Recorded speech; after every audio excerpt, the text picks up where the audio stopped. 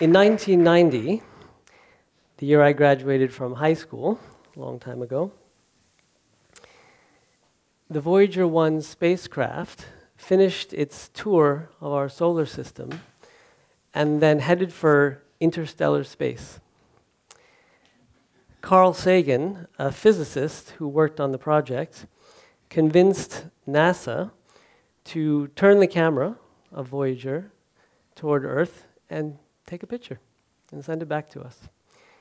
And that picture was and is the furthest picture ever taken of our planet, which appears as a tiny little pale blue dot, about 1.5 pixels large. That photo, which usually inspires awe in people, actually made me angry and sad when I saw it. The image of our planet as this minuscule dot in space, in the vastness of the solar system, made all the wars that we've fought seem meaningless, and the suffering that they caused completely unnecessary. But in addition, after the anger and the sadness, I actually felt hope, because I wanted to make things better. And I wanted my tiny life on that tiny planet to have some meaning to it, and I wanted to make a difference. My work at the United Nations International Criminal Tribunal for the former Yugoslavia, my job was to help conduct the trials of senior military and political leaders who were accused of the most horrendous crimes one can imagine. And I would sit in the courtroom with hundreds of witnesses and listen to their stories, and just entire families and communities just wiped out. Hundreds of thousands of people forcibly displaced from their homes. And I went on a site visit to the region where these crimes were committed. I went to detention centers where people were raped and tortured and killed in ways that you could not possibly imagine. You couldn't imagine it. And then I went to the mass graves where they were buried. I went to a minefield where the prisoners of war were forced to walk across the field to detonate the mines with their bodies. And this not only cleared the field, but it also allowed the perpetrators to get rid of the prisoners of war without expending precious ammunition to shoot and kill them. And I visited a hospital where during the armed conflict, it had the huge red and white Red Cross painted on the roof in order to prevent it from being targeted. It's a hospital. It's a universally accepted place of refuge.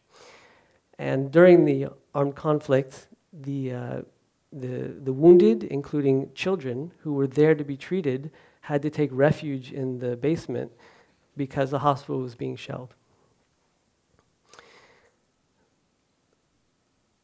Now, these trials that are conducted in The Hague and elsewhere, they're vitally important for a number of reasons. They can bring some catharsis to the victims. The findings at the end of the trial, detailing autopsy reports and DNA analyses of the murder victims, can bring some closure to families who have lost loved ones and would like to know what finally happened to them. And bringing perpetrators to justice does advance the rule of law. However, after having done this for a number of years, I started to perceive the limitations of international criminal justice. No verdict in any trial can bring back a mother or a father from the dead. And the damage, it's difficult to repair and sometimes impossible. In addition, I felt to feel frustrated, and I wanted to perhaps try in a small way to prevent people from becoming victims before it happened, to prevent the harm, and not just deal with the aftermath. And this is where the Organization for the Prohibition of Chemical Weapons comes into the picture, OPCW. The mandate of OPCW, put simply, is to prevent harm from happening before it happens. We aim to verifiably destroy an entire category of weapons of mass destruction and to make sure they never come back. I'll give you an example of this. In the summer of 2016, the remnants of the chemical weapon agents that had been left over from the now defunct Gaddafi regime were sitting in the middle of the Libyan desert. And there were real security concerns that they were going to fall into the hands of non-state actors and be used to harm innocent people. So the international community got together and organized a multinational operation to get rid of those chemical weapon agents, to move them out of Libya and to destroy them. This happened in fairly rapid succession in the summer of 2019, whereby the chemical weapons were shipped from the middle of the desert through potentially hostile territory to a port on the Mediterranean Sea. They were loaded onto a ship and transported under military escort through the Straits of Gibraltar and then the North Sea to a port in Germany, offloaded, transported to a destruction facility where they are currently being destroyed as we sit here in an environmentally sound manner. That sounds pretty smooth, but it was a lot more complicated than that. And there were so many legal and logistical and financial difficulties that we had to overcome.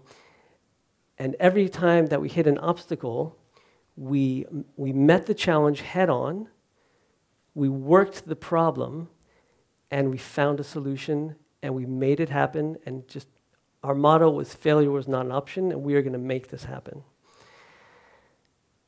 So it was an example of how international institutions and partnerships can work to deliver a real and measurable security benefit for the Libyan people, for the neighbors of the Libyans, and ultimately for all of us. Those chemical weapon agents will never be turned into weapons, and they will never be used to harm anyone. There are a lot of dangers out there that need to be prevented, and I think that people need to rise to the challenge and try to prevent those dangers. One of my favorite sayings goes something like this. I'll paraphrase it. Pessimists complain about the wind. Optimists, they expect the wind is going to change. And realists adjust the sails. So the question I would like to leave you with today is as follows. When we think about the victims of armed conflict across the world, are you going to complain about it?